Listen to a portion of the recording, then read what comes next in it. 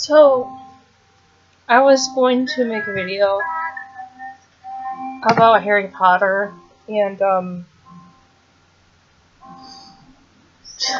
don't know, I felt like I needed to make this video. So, recently, things have been happening, and it's been kind of hard.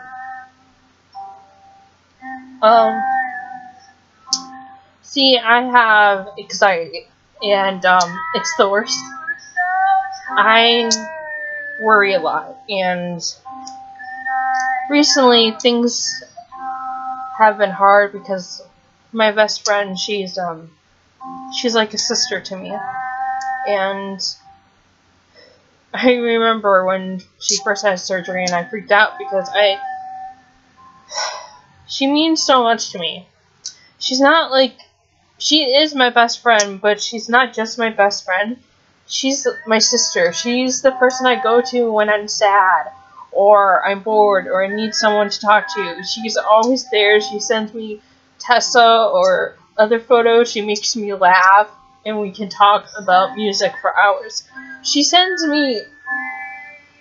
me addicted to German music, and she got me addicted to gummy bears, which I didn't really try before, and she made me feel like I wasn't alone. Like, this whole time, all my friends have treated me badly, and some friends just left, and then I met Nessie, and I know people say it's bad online to meet people, and I think that's wrong, because you can meet amazing, beautiful, strong, kind people, and recently things have been tough for her, and I know I can't fix it, but it still hurts, because friends sometimes are your family. They're the people you always look up to. They're the people who are always there and care about you.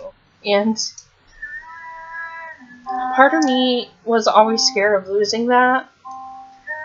And I feel like this whole time I was scared of being scared. Like, not just this, but some other things that are going on in my life. Like anxiety and depression, and the fact that I probably have a seizure disorder, and it kind of scares me because there's stuff you can do, but it's something you can't control. I hate when you can't control stuff. Sometimes it's the worst when you see people you love go through something terrible, and all you can do is just send them random pictures or edits or stories and hope that it helps. And then when you can't talk to that person, it... Okay, there's a point of this video. And the point is, it's alright to be scared, and it's alright to admit when you're scared.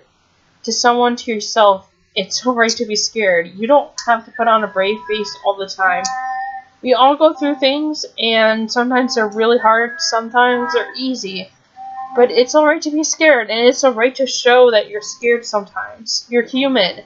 No one's perfect. We can try, we can lie to people, say we are perfect, but the truth is no one in this world is perfect, and we don't even come close to perfect. We all make mistakes. We all learn from them, we all don't learn from them, and we do the same thing all over again, but that's a different story. But the point is, it's alright to be scared, and I felt like this video needed to be out there. And, yeah, I just don't know.